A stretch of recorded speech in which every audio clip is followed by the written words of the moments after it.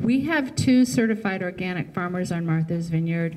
They are Lisa Stoddard and Eric Glasgow at the Gray Barn. And so I'd like Eric to come up and just talk for a few minutes about sourcing his products and any other thing that you want to share with us. Thank you, Eric.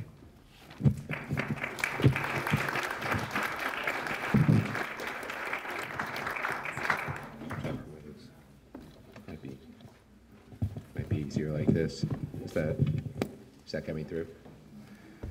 So as Jan said, we're a certified organic farm, and hopefully everybody in the room realizes that to be certified organic, by definition, means that you use non-GMO seed and non-GMO feed. All of the, we don't, generally speaking, we're not actually certified as for our vegetables, although we manage it that way. We just don't sell very many vegetables, it's only for personal use. But all of the feed, all of the feed that goes into our animals is certified organic and non-GMO. Different people make the choice to be certified organic for a whole variety of reasons. For us, the GMO argument only is a part of it. As Carol said, organics prohibits the use of synthetic herbicides, synthetic pesticides, synthetic fertilizers. There's no use of antibiotics to promote growth. There's actually no use of antibiotics in general unless it's it impacts the organic status of your animals. What it boils down to is it is a system that sort of necessitates in building a healthy ecosystem, healthy soil, something that is fundamentally sustainable, which is why we chose to be that way. We are at our heart a wholesale cheese company, so the vast majority of what we do really leaves the island, for better or for worse. And that organic label allows us, many local farmers don't necessarily, although they may practice in many senses, they follow organic practices, they don't need to go through the paperwork or the hassle, which is not insignificant of certifying, because they very much exist in the world where they know their customers and it's not critical. For us, in as much as so much as what we do leaves the island, it's something that conveys a lot. And interestingly enough, organic dairy is really big, but in the world of artisanal cheese making, actually there's very few organic cheeses. And this is something that's starting to become a really interesting issue, driven in large part by Whole Foods announcing their, independent of what the state laws are doing and what states are doing, they have a GMO labeling initiative. Many of you may or may not know that even the passed law in Vermont and the other provisionally passed things, those GMO labeling laws only apply to packaged food. So it's never going, it won't be on dairy or meat or any of those products if they basically come from, if those were cows that were fed GMO corn, be it for dairy or for meat production. So even if even if you see the labeling initiative kind of, or at least this is my understanding, even if the labeling initiative sort of gathers some steam, it's still only going to affect the packaged food world as opposed to some of these other things that we take in, which I think is an interesting thing, and there's a lot of politics involved in that, why that's the case. For us, obviously the simplest thing if you want to avoid GMO is to eat organic.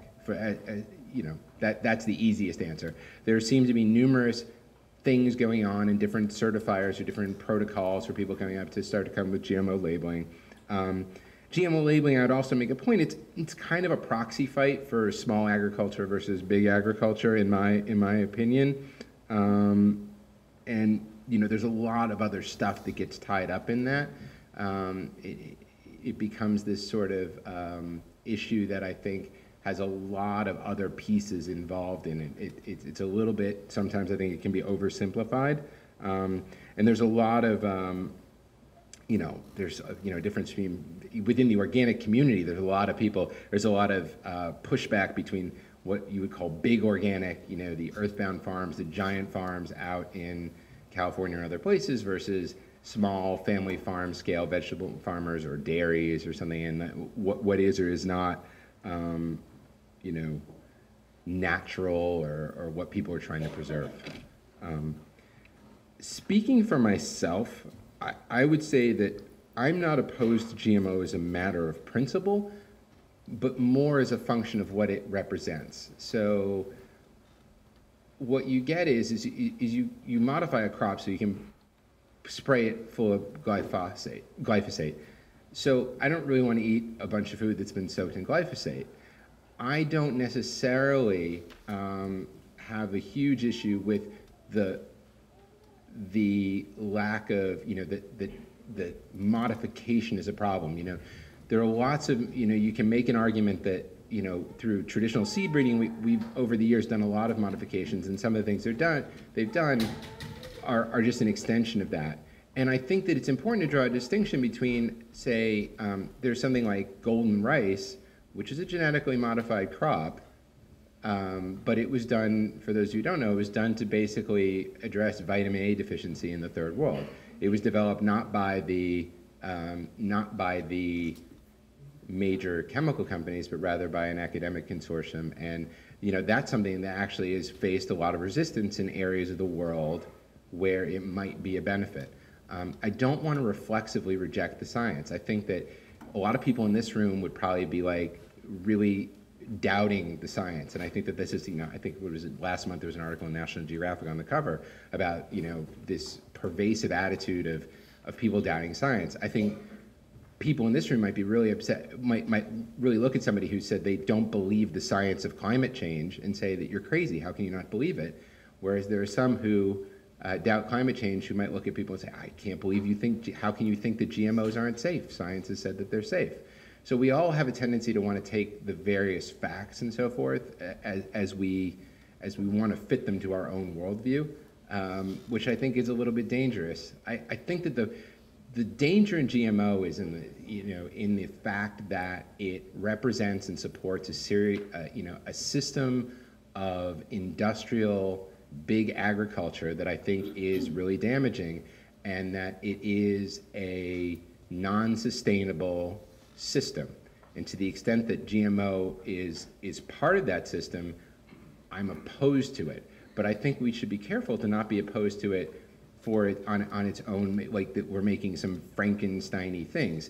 And I would also draw the distinction between, yeah, some of the transgenic stuff or different things, you know, what is or what isn't bad, or where is it? And obviously there need to be rules, and they should be appropriate about the degree to which these things need to be tested and so forth. But it is a complicated issue, and I don't think I would be, you know, I don't want to be, I think being sort of, having the sort of Luddite, I'm opposed to it all the time, always, is a dangerous place. And I think it risks, to have that attitude risks becoming marginalized, or having the, you know, having the sort of mainstream sort of say, well, this is kooky, you know, these people are just crazy, they're opposed to all progress or so forth. And so that's sort of my take on GMOs, which maybe is not everybody's take on it, but I think that that's why I would want to be, you know, opposed, you know, or want to be, I think that's why labeling is great